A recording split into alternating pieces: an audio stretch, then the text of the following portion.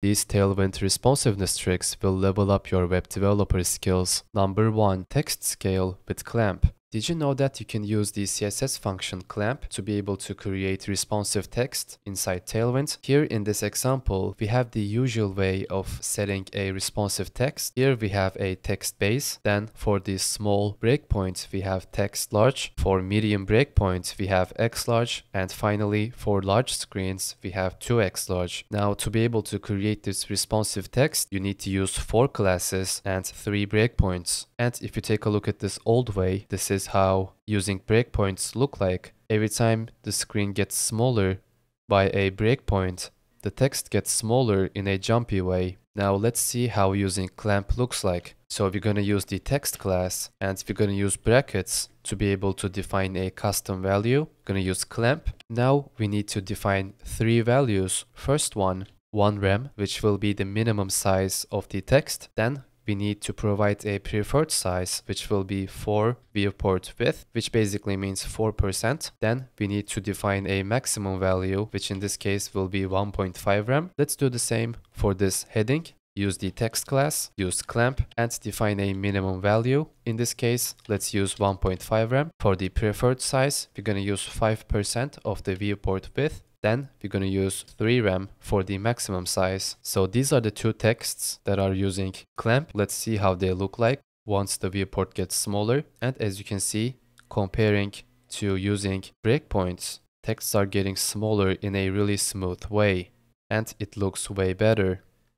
Number 2. Targeting specific ranges with breakpoints. In Tailwind, you can target specific ranges using breakpoints to style elements. In this example, you can see the blue span element will be hidden between the small and medium breakpoints, and the yellow text will be visible only between small and medium. Now, using this logic, let's make the background of this box yellow only between small and medium screens. First, for the background, we're going to define a minimum breakpoint, which will be small, and then we're going to define the maximum, which will be medium. Now this means the styling that we are going to define will be only applied to this element between the small breakpoint and the medium breakpoint. Let's set the background to yellow 400, and using the same logic, let's define the minimum breakpoint and the maximum and make the text black. Now let's see. So the background color of this box should turn yellow if the viewport width is under 768 pixels.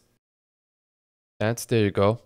And if we go down under 640, which is the small breakpoint, it should return blue. And as you can see, it works perfectly. Number 3. Aspect ratio class. In Tailwind, using the aspect class, you can define a width to height ratio of an element. Here we have 4 videos. Let's make the first one 16:9 using aspect video. If you hover over the class, you can see the 16:9. Now let's make this one a square using aspect square. And if you hover over it, you can see the ratio is 1:1. Let's make this next one 4:3. And this final one 21:9. And this is how they look like. Keep in mind that these elements are going to keep their shape no matter how small the screen is. So the 16:9 ratio is going to stay 16:9. This square one stays as a square. As you can see, it goes the same with 4:3 and 21:9 as well. Number 4. Custom breakpoints. In Tailwind, you can define custom breakpoints using arbitrary values, so you don't have to stick to default ones such as small, medium, or large. In this example, let's set the background of this div to be background white after a minimum breakpoint of 540 pixels. So now, if we go down under 540, the white background is no longer visible. For this div, let's hide it and make it visible after the breakpoint of 540 pixels again. Now you can see this div, but once we go down under 540, it is not going to be visible anymore. And for this next one, let's make this visible only if the viewport is smaller than 540 pixels. So again, once the viewport gets smaller, now we can see this div.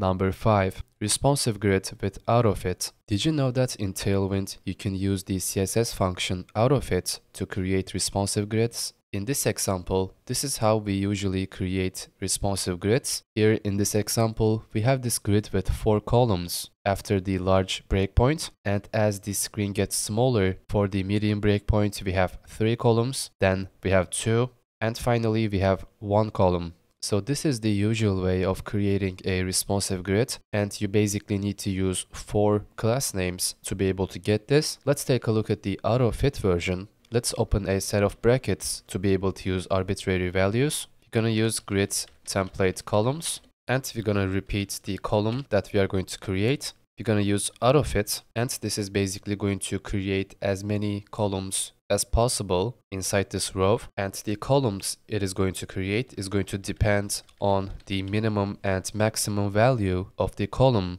that we want. The first value that we need to define is the minimum width of the column, which in this case, let's use 200 pixels, and then the maximum value, which will be 1 fraction space. Now let's take a look, and as you can see, it works in the exact same way.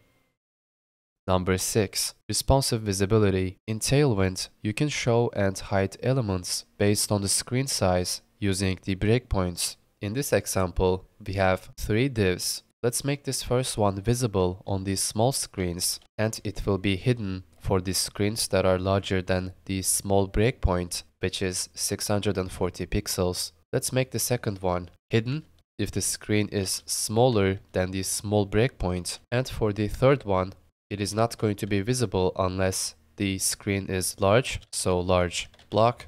And as you can see, the green text is only visible, and as the screen gets smaller, we can see the blue text, and for these small screens, we can see the red one.